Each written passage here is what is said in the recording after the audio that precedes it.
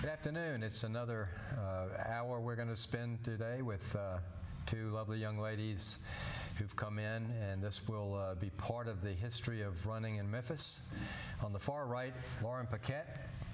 In the middle, Beth Garrison, and I'll let them, we'll start with Lauren, tell us when she started, where she started, what she's doing now, and we'll go to Beth after that, and I'll just sit here.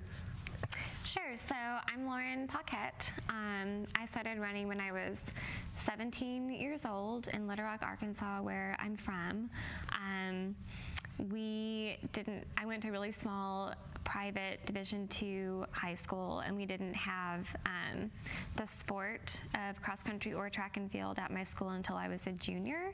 And we got a new British literature professor that year, Rob Wistrand, who ran for University of Arkansas, which is a NCAA powerhouse. Under John McDonnell's tutelage, the men won 25 consecutive cross country national championships. And so it was a great resource for us to have him at our school. He asked me if I wanted to run at the state cross-country championships for him because there was a girl on the team who was sick that week and wouldn't be able to race. And for high school and for college championships, you need 5 players or runners on your team for your team to count for a state title. And so I used to be fast. I used to beat the boys in mini Olympics and the sprints during elementary school, and so I said sure, and that was when I was in high school in Arkansas. We ran 4Ks instead of a 5K or 2 mile like Texas, and so went out there. I did pretty well. I want to say I might have gotten 3rd. I walked for part of it and was so confused when you're at the start line and they fire a gun right next so loud. So it was all pretty new to me, but the rest is history. I got my undergraduate degree from Baylor University, where I was a walk-on to the cross-country track team there, progressed all through from my freshman to senior year, and was good enough to be able to secure a professional contract with ASICS out of college. Ran for them for a few years. Then worked for a few years and moved to Knoxville, Tennessee, where I trained with a group there. And just the last few years have been sponsored now by Brooks Running instead of ASICS. And moved to Memphis, Tennessee about 5 years ago. And so I'm now sponsored by Brooks as a professional elite road racing and track and field athlete. I specialize in the 5,000 meters and the 3,000 meters indoors, but I've run everything from the 800 to the 10,000. And now, Beth. Okay. My running did not start as early as yours did. I was somewhere in my 30s and had ran a little bit on and off when I had kids to lose weight, and it just kind of went to the background. And a friend called and said, hey, there's this women's running program. Do you want to do it? I said, sure. And she said, good, I'm on my way to pick you up. And so I did the women's run walk program for the 5K, and I thought, oh, this is the best distance in the world, and no one would ever want to run more than this. So did that, and during that, she said her sister-in-law had walked a half marathon. We could do that. And I said, sure, because that's how I have gotten into more problems. So we signed up right then for St. Jude, and it was pretty late. That was 2007. And did not really train, but had so much fun. We did the half marathon. We ran when we felt like it. We walked when we felt like it. And I had a blast. And I'm like, okay, I could do this, but I would never go a step farther. Those people are nutso. So the next year I did it again, and I trained for it like I should have, and knocked a whole lot of time off and finished it and thought, I bet I could do a marathon. Let me try that. And that's where the crazy kind of started. I did St. Jude the first time in 2009 and fell in love with marathons.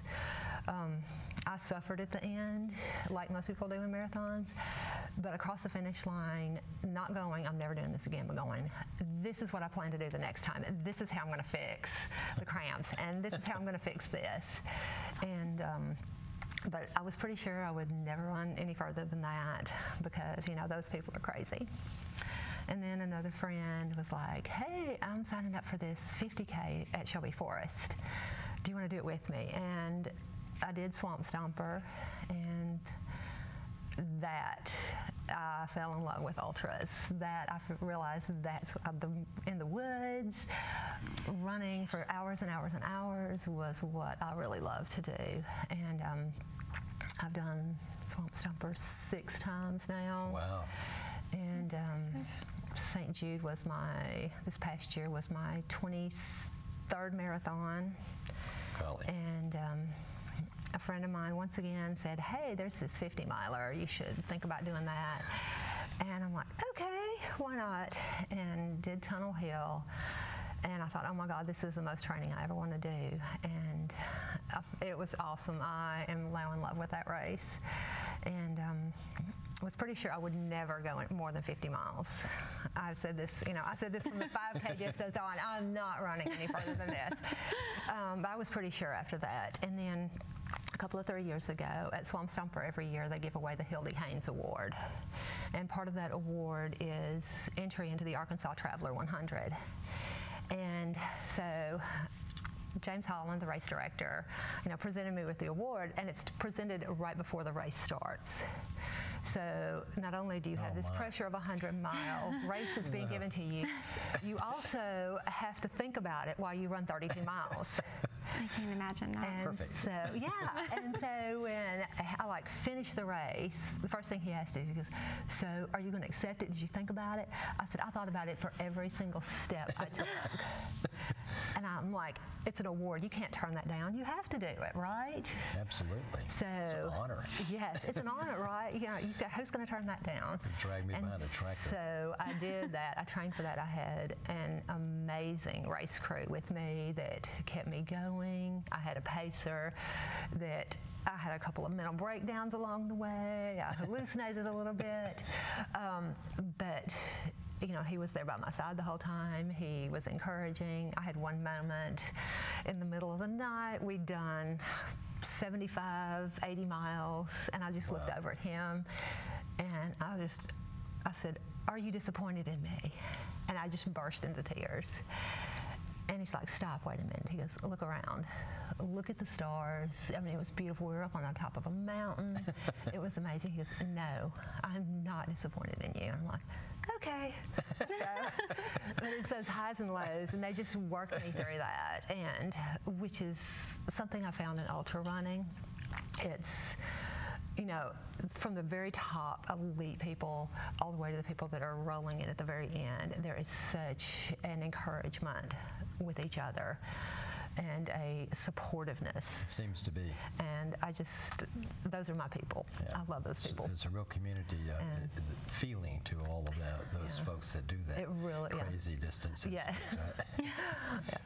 No, so next you'll do the 500-miler, I guess, because you don't want to do it. No. I think 100 is kind of my limit, and I'm not going to say no. Everybody keeps asking, so when are you going to do another one? And I'm like, or are you going to do another one? And I'm like, I'm not going to say never because I've said never so many times. Mm-hmm. I'm not going to say never. I'm not going to do one this year. I've already got a 50-miler I've signed up for, but good. I'm not going to knock a 100-miler off the plate yet. Which brings us to a point, I guess, that what changes have y'all seen in women's running in, let's say, the last 15 years, 10, 15 years? I'm sure there have been changes. I've noticed more, like in the longer distances, more women are actually participating.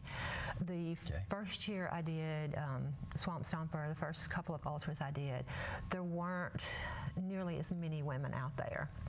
And now I think women make up over half of the participants in it. And I think just I don't know, it's getting away from this, oh, we can't do that, to, hey, I'm going to lace up my shoes and I'm going to be right out there with the big boys. Yeah. And I think that is a very positive change. I mean, Camille Herron just set the world record for 100 miles. Oh, really? Yes. Yeah, she did. Beat the big boys. She demolished the big boys. She did it at Tunnel Hill, and I was there doing the 50 this year, and she was amazing to watch. She was just, but and it's this is from something that was going from such a male-dominated to having a woman. I'm feeling the pressure. So. Yeah. It may have a little bit of an element of surprise too with the men. Yeah. Just not just under rating them. Yeah. But it's the same with Jennifer Farr Davis when she set the AT record, the Appalachian Trail record. I think it's been broken since, but I mean it is amazing, and I think just people seeing that, people who maybe haven't run a step in their lives, is inspiring. Well, we see the half marathon has shown such enormous growth, and primarily because women coming into it, and we see now that women make up about 55% of the entrance into half marathons. They see that you can actually achieve that. You can walk, you can walk, you can have fun doing it, and some it'll rub off on them. They can become more competitive and they'll go further or faster or whatever happens. But that's what we see. And Paul Sachs was in here a couple of weeks ago, and Paul said he foresaw in the next couple of years the growth of 10,000 meter races again, which had declined. And he says, that he thinks that half marathon will decline and the 10,000 meters will grow, because people can look at that and then go, wow, it's only 2 5Ks. Yeah. It's not like, a 5K is another 10 miles for the half marathon. So we'll see. I think it's interesting for me because I feel like I have one foot kind of in the local community running scene, and then I have one foot in the elite scene, and they're actually talking about doing away with the 10,000 at Olympics and World Championships, which would be sad, I think, because it is such an interesting distance. Gosh. Although on the track. On the track, though, which obviously they don't do, there's not an Olympic 10K. Right. So usually if you're referring to track races, it would be 10,000 or 5,000, and road is 5K or 10K. One other thing that I see as in the last 15 years or even before that too is just the longevity of women running too, especially at quicker paces, like with Shalane Flanagan's New York City Marathon win. She's 36 years old, and I think, even 5-10 years ago, you would get written off as being too old and you're washed up and you're gonna start going backwards, but just performances like hers and other women who are older than the typical elite running age too. I'm 31, so a few years ago I would have been considered about done, but I'm still improving, and people are still improving, and now they're seeing that people used to think that, your window of getting faster was this age, and now people are proving that wrong. So that's really exciting too, from my perspective. And your recent, you were at the Armory. Yes. And then the Millsaps game, which is also the Millrose Games, which is a big stage. And there were a couple of girls who ran really fast who were younger, but the majority of people who ran really fast times were anywhere from 28 to 32. So it's cool, that's starting to shift. Cool. Yeah. And you finished. Well, you can tell me about the finish and your times, because I think that's significant. Sure. Yeah, I finished 6th in the Millrose Games last week, which it's the probably the most competitive indoor track meet apart from a World Championships, which happens every 2 years. Millrose happens every year, and this year I was lucky enough to be able to be a participant, and it was such an honor to be included. So I ran a 6-second personal record in the 3,000 meters, which is just under 2 miles, and hit the indoor world standard, which is just a mark. It's a time mark that you have to dip under to be eligible to compete at the World Championships. And so I bested the mark by 3 seconds, and so I'm eligible to go if I make the team. But it's very interesting that the elite community in track is also very supportive, but it's a different kind of supportive, where I think that a difference is when you line up at a road race where everyone has their goals and everyone's competitive and wants to finish high and place high, but everyone's still like, so excited for you, good luck. And then at track meets, after the race is over, everyone's friends again. But you'll get some stink eyes. And everyone's pretty macho. I mean, it's just how it is. So I wonder when you're in your mid-40s if you'll be doing marathons. I was just telling them the longest I've ever run is 16 miles, and so I need to, pay my dues and take the steps, run a 20-miler, 22-miler.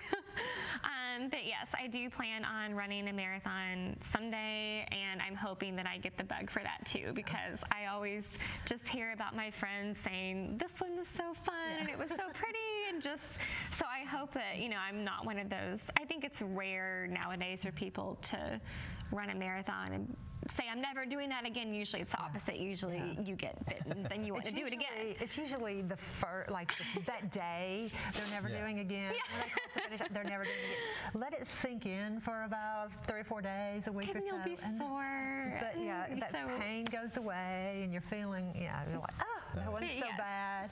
I plan on doing that, but I don't know. I will just want to most likely do it just for fun. I'll want to sign up for one that's pretty instead of competitive. Right, yeah. So we'll see. But And you have some more 50-milers lined up? I've got another 50. I'm running Tunnel Hill this year. Okay. I love that. It's a fun race. It's fast. Some people say it's boring. I think it's pretty.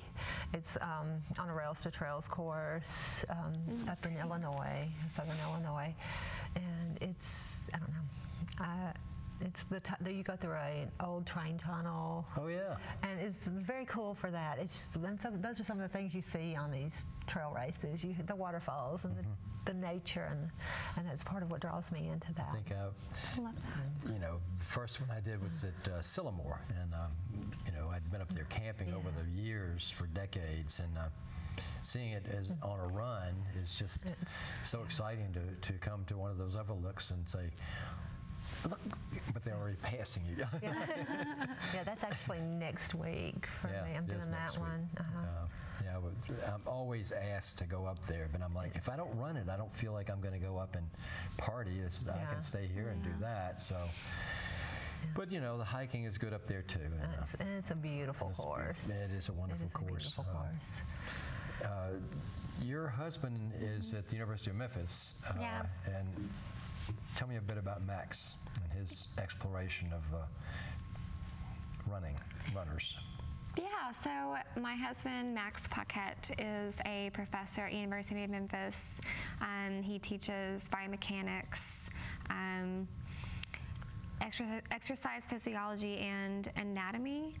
And he is very heavy into research. And so he does a lot of different studies on different populations.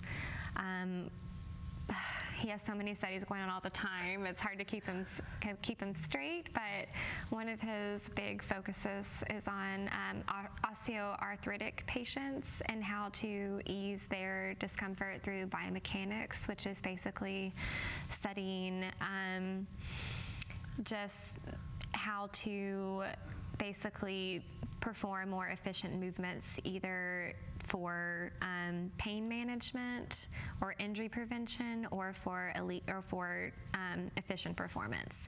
And so he's done a lot of work with step width for osteoarthritic patients, how best they should walk up and down stairs, but he also does a lot of gait analyses for different runners in town too. And we have the SPAC, University of Memphis, which is basically like a health and exercise performance laboratory, where they do all kinds of things like VO2 max testing, measuring your gait, seeing what you need to fix maybe in your stride to stop from being injured, all kinds of things. But Max is Canadian, and he ran for a college up in Canada called University of Guelph, and he was a steeplechaser, which is just under 2 miles worth on the track and 2 miles of hard running plus jumping over barriers and water pits. So it's very interesting. It does get its origins from horse steeplechasing, but with humans. So, but Max is also my coach. He's been my coach for the last 3.5 to 4 years. And so it's an interesting dynamic for sure, but I think it works very well for us. And when he's in shape and his calves aren't bothering him, he paces me on a lot of my workouts, except for today. So he actually came out to the track with me earlier, and he had this machine that before every interval that I ran, he attached it to my finger, and it measured how much oxygen that I was consuming. Wow. And so it was basically, so he was testing me while I was working out, which made it harder for me, but it went well. Gave me a lot of good information. So yeah, so that's what he does. So we're a good team. Yeah. Your training, you run with some of the local running stores, fun run groups, and training groups too. Which ones do you participate with? I run with Breakaway Running Has My Heart. That's who I called up when I decided I wanted to do a marathon. They had at the time it was a very, very small group of people to do the Breakaway Marathon Training Group. Really? Very small. And I called, and I was like, here I am, not 20-something. And just picturing in my head, okay, all these 20-something athletes, they're going to be there. And so I called, and they're like, yeah, we meet this day. And I was like, I'm going to keep up with these people if it kills me. And I got there, and it's like a diverse group of people, all shapes and sizes. It was a small little group. There were maybe 15 people. Oh my gosh. 15 or 20 people in the marathon training group, which is now upwards of 300. Right. Yeah. And met some friends there that I'm still dearest friends with this day today. And but Breakaway Has My Heart, and then I've kind of collected my own little group of people that from here and there that I train with, and they'll call me. Like yesterday, they're like, okay, what are we doing on Saturday? And I'm like, okay, Saturday, let's do this. And so I've kind of done that. And then the Women's Run Walk program that I started this crazy journey with the past 6 years, 5 or 6 years, I have been coaching with. And so... And the numbers there have grown too. The numbers there have grown. They've kind of plateaued a little bit. Okay. But yeah, it's still a great group. I've coached the group that I started running with, so I'm now one of the head coaches for that program. Did the same women come every year? There are some that come every year. I've had some that I've coached for like 5 years running. Okay. And then every year there's new women that come also, and they bring their friends. And I try to encourage all of my friends who are non-runners to at least come out and How many are in the group now? Would you consider last year's Women's Walk Run program? I'm not sure about the whole thing, the whole group. Our group was about 40 people in in your group. In my one group. I coach intermediate 2 runners. And how many coaches are there? There are a bunch of coaches, because there's like 2 groups of walkers. There's beginning runners, which is a huge, huge group. Yeah. that has like the base, the bulk of the runners in it. And so they try to keep, we had pretty much at least a coach for every couple of girls, Wow. couple of ladies that were That's running. great. And, it just, I want people to love it as much as I do.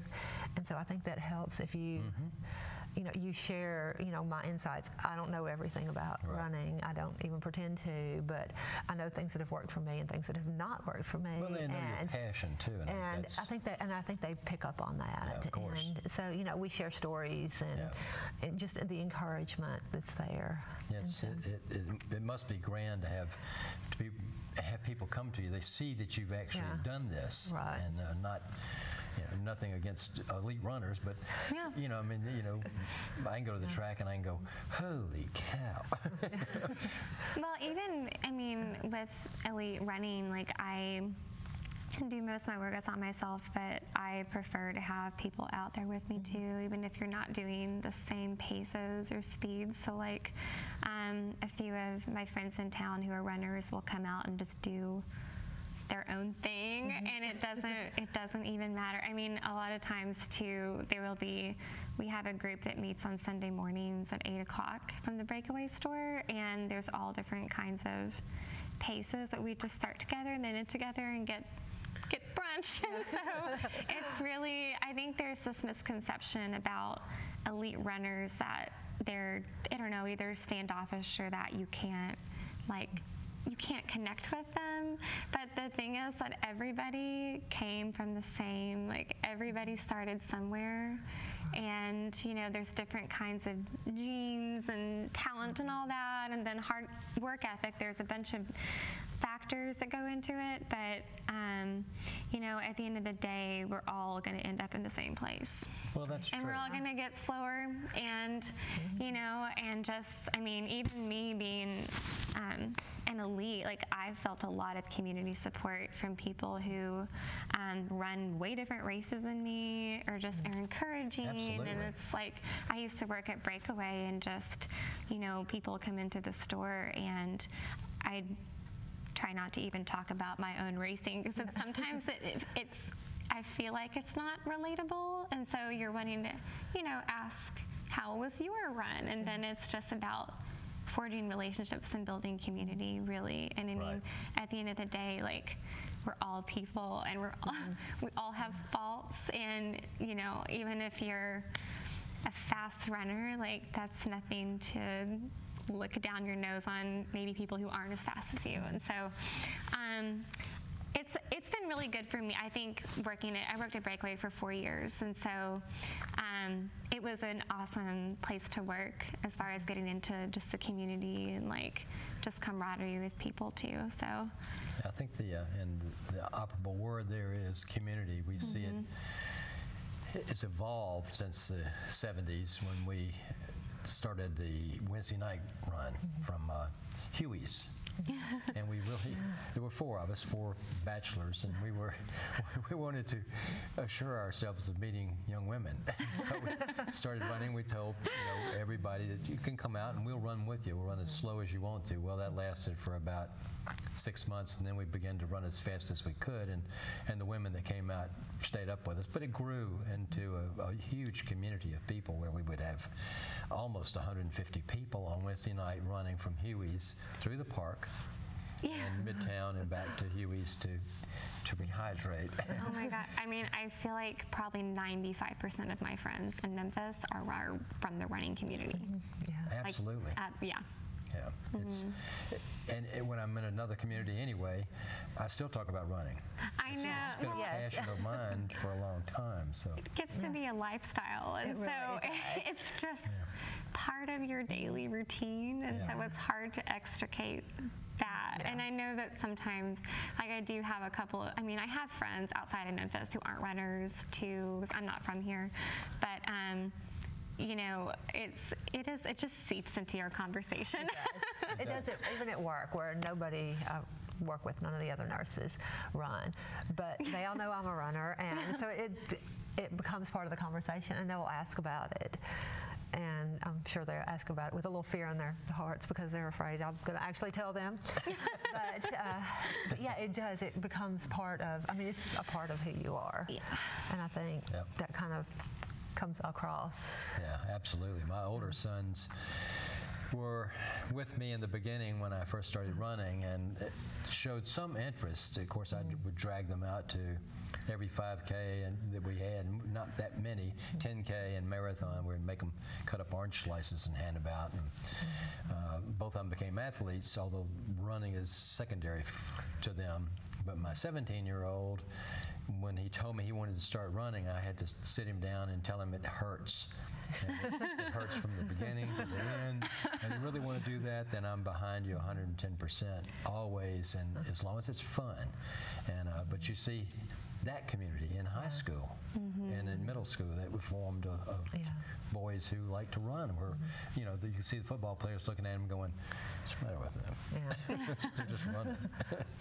But and it's grand to have both Fleet Feet, which has its community too of runners who meet, and offering yoga and other activities like that that keep us cohesive, I guess. So, what's next? Are more women going to become involved, or are we going to see this backsliding? I hope more women become involved. I mean, that's my hope. I'm sure it will peak and flow. It has. I've seen that since I've been running. You know, it's real popular for a minute, and then something else comes along, and it's real popular, and then it once again running becomes real popular. I think with all of the 5Ks, I mean, you said back the few and far between. Now there's 4 on any given weekend, at least. I think that is getting more and more people involved too. So hopefully it's a lifestyle that will kind of rub off. Yeah, I've had several conversations with people who, when I complain that there are too many races, that the proliferation means that you've diluted the group into a charity that wants to have a nice race, suddenly finds they only have 100 people that show up when there's another one the same day that has 150, and there's another one the next day that has 350. And so how do you adjudicate that? I don't know that you can, but it does attract people into the sport. And you know, as I was told point blank, it's the cheapest sport you can get into. You get shoes and shorts. Well, basically it is. There are no mitts, no armor to put on. That's true. You just see the pair running. You don't need a nice watch. No, you don't. So. We used to not have them. So just keep up with the person ahead of you is what we always told them. That's awesome. Which was easy enough. What about you, Lauren? What do you see in the future for women's running? I mean, I see it progressing, but just, I mean, like anything, like the science of like progress, it doesn't usually go in a linear.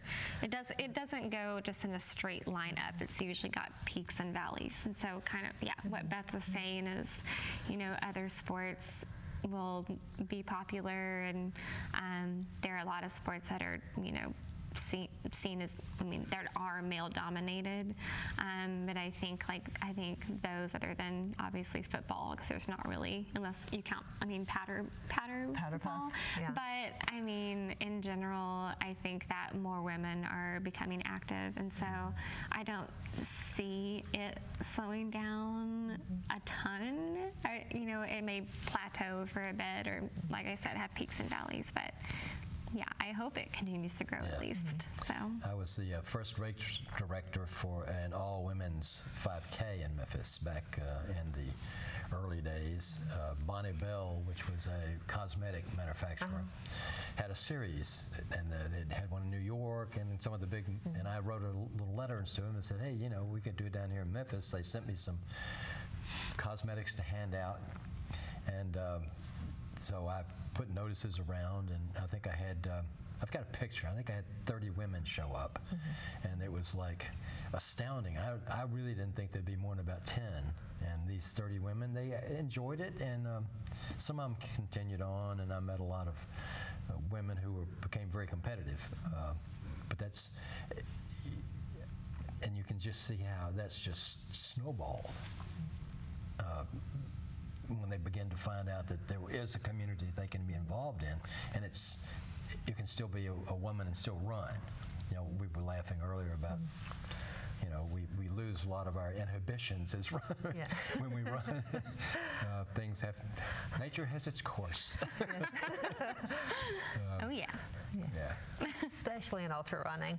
Yeah, when you're in the woods. Oh my gosh. The woods are large. The woods are large. When you're getting to where you're trying to reach a goal too, it's just anything that is in my way, it doesn't matter. So snot rockets, taking bathroom breaks. It's gonna happen. What else? I think you'd ask what was next if you want to answer that better. For me personally, I have a 50K. I'm doing Sillamore. Okay. 50K next week. In a week. Next weekend. And then nothing until the fall. I'm doing Tunnel Hill, which is a 50-miler again. And there is a new race that is put on by a dear friend, Brian Williams, up at Big Hill Pond State Park. It's the Walking Tall, 25 and 50K. So I'm doing that 50K. Walking Tall. Yes. So that's a pretty park too. I have not ran it. I've heard it's going to be challenging. I'll bet it is. It's not a flat. That's what I've heard. Park. So I'm really excited about that one. Plus it's swampy.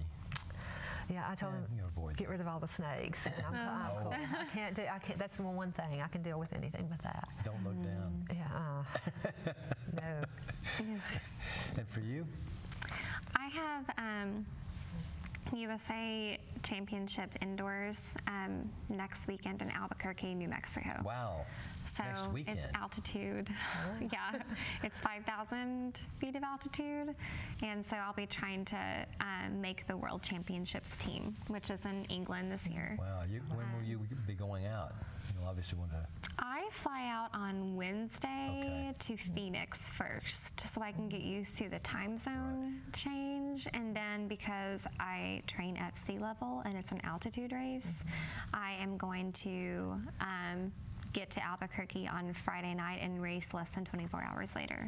So typically I like to be on site 2 days before, but just we have an exercise physiologist friend named Trent he's actually very, very good. He's the head of the Canadian national team. He's their physiologist. So him and Max are good friends. We get a lot of our advice from him, and so that was so that seems to be maybe one of the best options for me because perfect. Yeah. So I'll get there Friday night, race Saturday afternoon, and then come home. We'll be watching. Thank you. Definitely. Absolutely. Yeah. I don't know if it's on TV. You may be able to stream it on the computer, but I don't know if it's on TV this time. But We'd like to thank y'all for coming in, and we'll show you the Memphis room. yes, I want to see it. I've never been here before. And, hopefully we'll have another interview next week. Thanks. Thank you. y'all. Thank you, guys. Thank you.